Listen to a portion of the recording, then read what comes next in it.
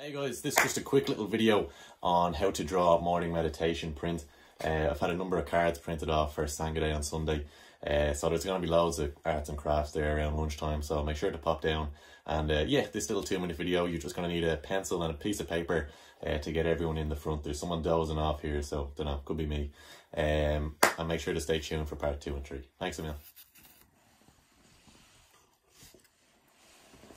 Lovely, so let's just break down one of the cards here. So again, always start off with a nice little horizon line here. Loosely try and keep people's heads on this line. And then we've our person kind of dozing off to the front here. And yeah, kind of breaking the rules with the Buddha up there, but we won't go too far astray.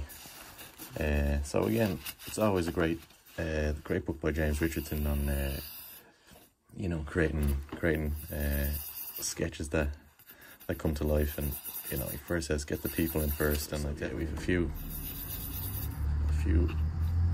heads in there we'll get in, and so we'll just get in their body. So again, if we want to break down the body into its basic shapes, really we just have our squares here.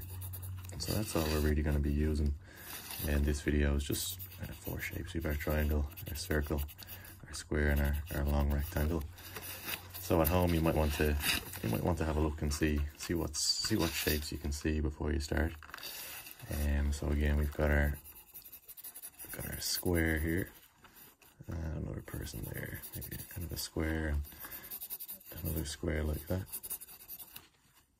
And then just again notice for kind of the legs here, it's kind of a triangle maybe, and then with them kind of with the blankets coming along again. Yeah.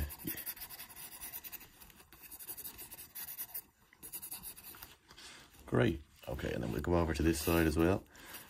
So we've the Buddha in the middle, so let's not forget that. It's kind of just above the horizon line here. So again, we've got our circle, our square, and two rectangles there.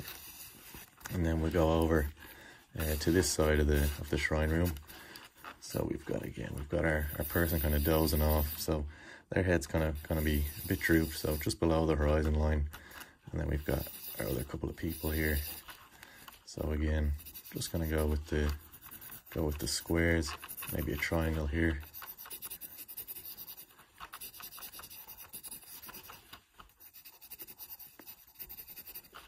And again, the person dropping off here, kind of a triangle. Okay. Lovely. And then we've got for the classic mats here, yeah, maybe at home you know what shape they are, but we're going to go with, yeah, kind of a square like that.